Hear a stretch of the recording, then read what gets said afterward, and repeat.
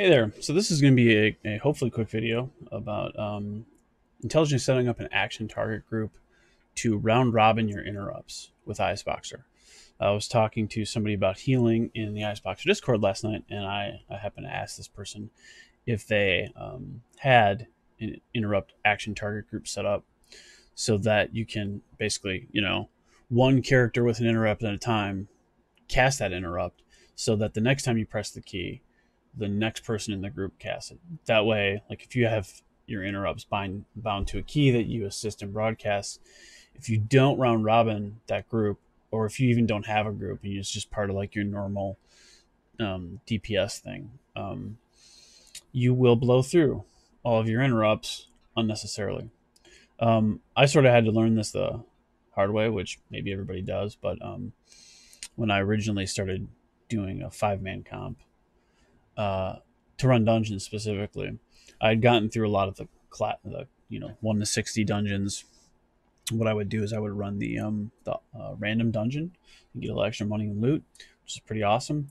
But then I got to Wailing Caverns, where pretty much right away you run into casters that can just cast over and over again. And up until that point, my 5-man dungeon experience was going pretty smoothly, and then I wiped on what should have been an easy fight, and it was because my interrupts were just not set up correctly at all. So I've got a fresh ISBoxer config that we're working with here, and added my characters. Hopefully you've done this already, and if you haven't, hopefully you can get to this point. I've got 2 screens here, but I'm just going to set this up to use the one so we can see all 5. Before I picked my layout, I did pick video effects true. You don't need to do that, but I imagine later I might make a video about video effects, and if I'm going to reuse this particular config, I want that enabled. So I'm just going to click next, and then we'll just leave that as is. All right, and so I'm going to leave it as is. I'm going to fill these in. I happen to keep my in-game keys the same as the ISBoxer keys, which isn't necessary. But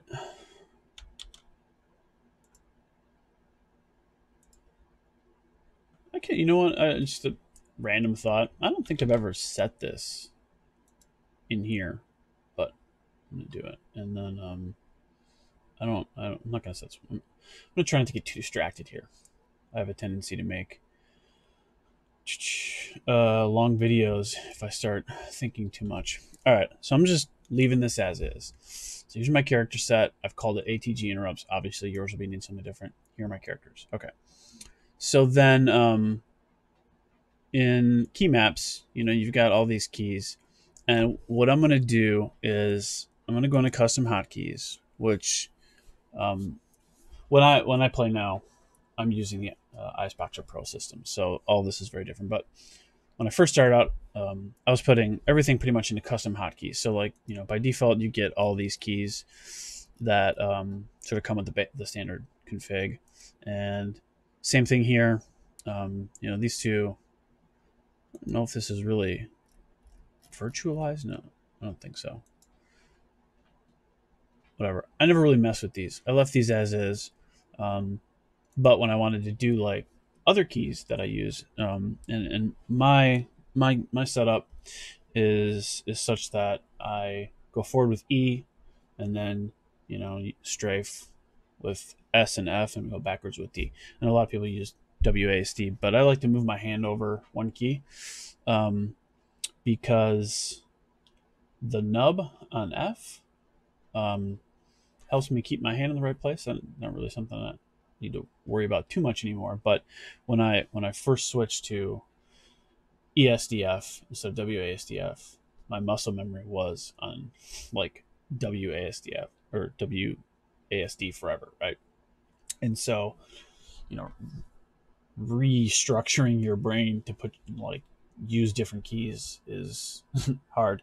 the nub on F on that key, like the physical raise thing, helped me move my hand over. So I'm going to set these up like I normally do. You set them up however you want. Maybe you even have some already. So I'm going to do custom hotkeys, go into map keys, right click, say new map key wizard.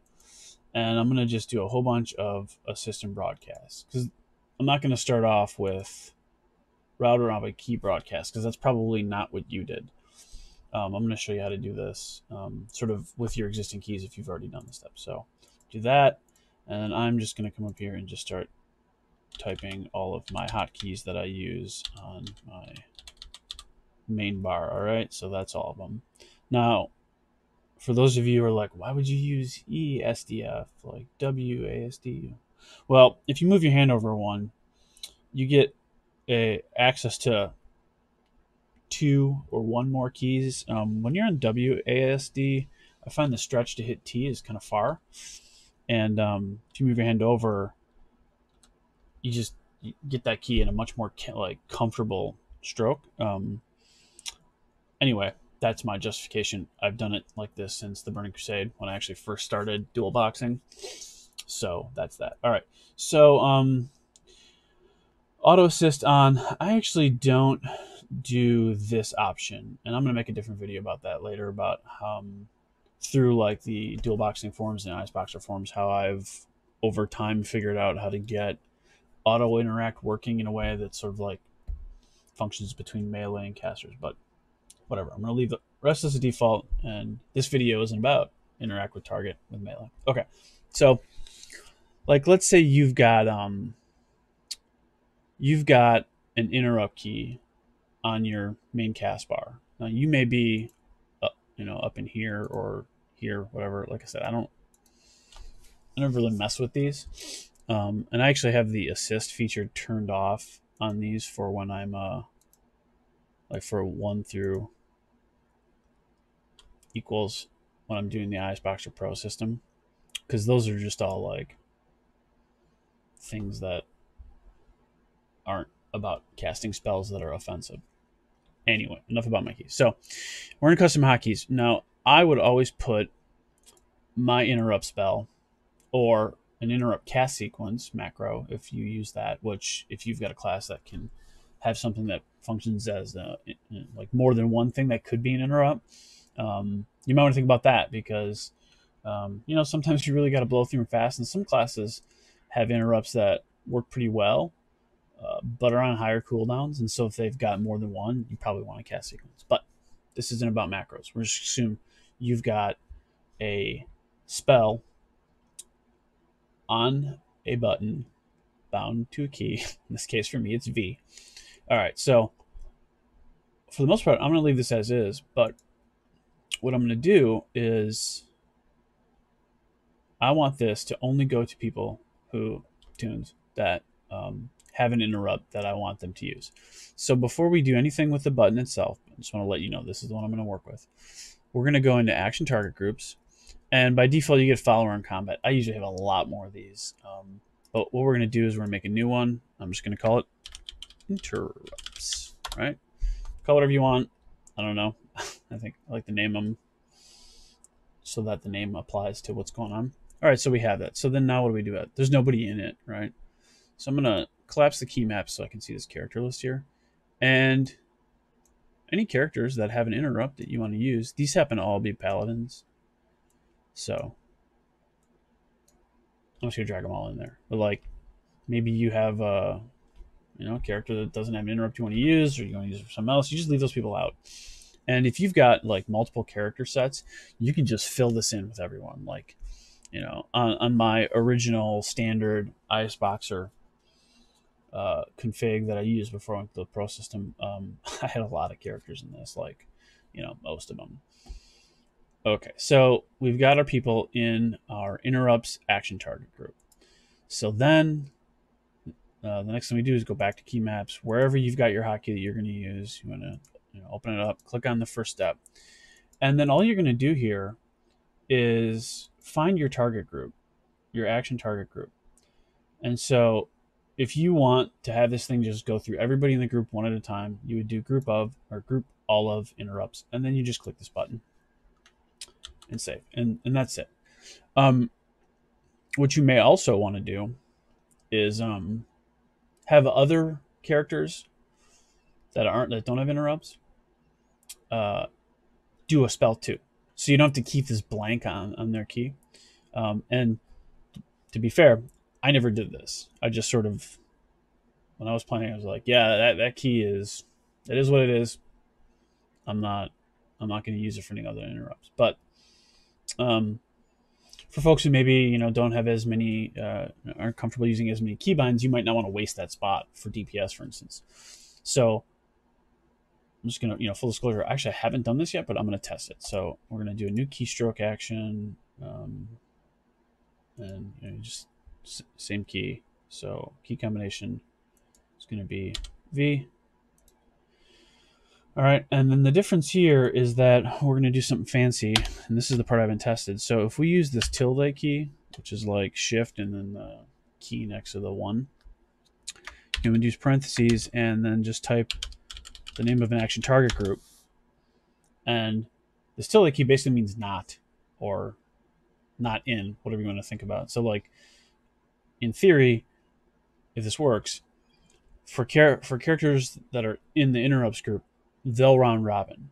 For anybody who's not in the interrupt groups, they'll just press the key. That's the plan anyhow. And then we don't check this. All right. So I'm going to save that. I'm going to export it to ISBoxer. And then I'm going to start WoW up, and we will we'll see this in action, hopefully. All right, so here we are. We got our paladins, training dummies. We have some random mage helping us out here. And what I want to do is, I wonder if this game sound is too loud, whatever. What I want to do is, video effects. Cut. Anyway, what I want to do real quick is just show how it would behave if somebody wasn't in the action target group. So you remember before, when I filled this in, I put all my paladins in there, but I'm going to remove this one. And I'm going to save, and that's Control S, and then Control E. We'll export, okay. And then we can go back to WoW. All right, so now this character is not in interrupts, right? And what I'm going to do actually is I'm going to switch it out with, or switch that skill out with something that I can cast more than once, like Blessed Hammer. All right, so when I click this, you can see down here, maybe in my Windows, there's like none of those characters have any anyone target. I've got my target overlay with the Guild Wars 2 UI, which is a pretty nice UI. Anyway, I've got that moved over here. So like on those other screens down there, you see like that space is empty, right? So now when I hit V on my keyboard, we should see one at a time the 4 paladins in the back cast Hammer of Justice, and then this main paladin, the one I'm controlling, is going to blow through Blessed Hammer charges to the point where the last Hammer of Justice is going to go off and I'm going to cast this again. So I can wait a second and do them all in less than 3.9 seconds. Alright, so here we go. V, V, V, V. That looks like I got them off. So, now, those paladins that are in the interrupt group, that's a minute cooldown. Mage is timing this quite well. This is pretty loud. I hope I don't have to re-record the sound. Anyway, so you can see, like, I just keep casting Blessed Hammer. Now I'm out. And these other tunes, their cooldowns 30 seconds. But hopefully you saw it one at a time. Boom, boom, boom. Like, and then boom. There's 4. They all just cast it. And that's all there is to it, to an action target group with a round robin. And you can use this for a lot of other stuff too. I actually will typically put like slows on B. So like, let's say if I had a DK, it'd be like Chains of Ice, or I might even make a cast sequence macro, so it Chains of Ice, then maybe Death Grips, whatever. And you can get pretty creative with this. I won't go into anything too advanced, but like if you set up your your key such that maybe you're using cursor sync actions and then maybe like a set view macro. And let's say you have a shaman, like if you had a slow macro, or I'm sorry, a slow action target group, you could sync your cursor to like about the middle of the screen and make sure everybody's looking the same direction, and then have a shaman, whatever, drop like an earthbind totem in the center of the screen, more or less, right? Those are some of the other things you can do, and it can be nice. Like let's say you're running, right, and maybe you want to drop like, I don't know, 4 earthbind totems in a row, and space them out. Like you can just, because with an action target group that's round robin, it's like boom, boom, boom, just keep hitting that key, and they'll do them one at a time. All right, so that's pretty much it. I guess if you have questions, put them in the comments. Otherwise, I will link any source videos. Like I didn't learn this because I don't know, I'm super smart or whatever. Like I found other people's work to help me understand how to do this. So I'm gonna try to dig up whatever I use to figure out how to do this, and I'll share that too, just so the original teacher gets a little bit of props. All right, that's it. Thanks.